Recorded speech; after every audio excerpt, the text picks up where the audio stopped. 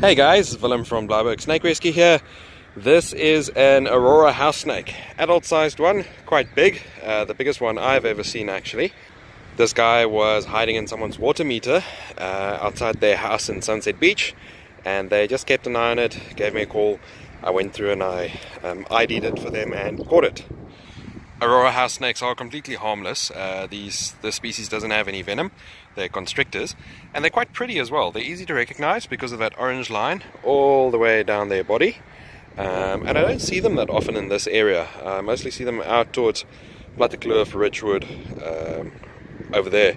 Although the occasional ones have popped up in parklands. Okay, so I'm just going to release this little guy over here, and he can be safely on his way.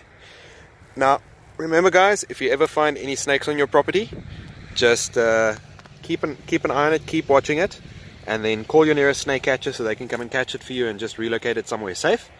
As long as you stay 5 meters away from any snakes you'll see, you're perfectly safe.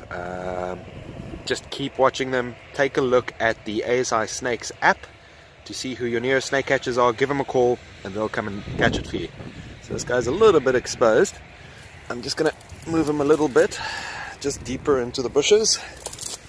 I don't want the birds to get to him. There we go. Come on, off you go. And he's off. Thanks guys.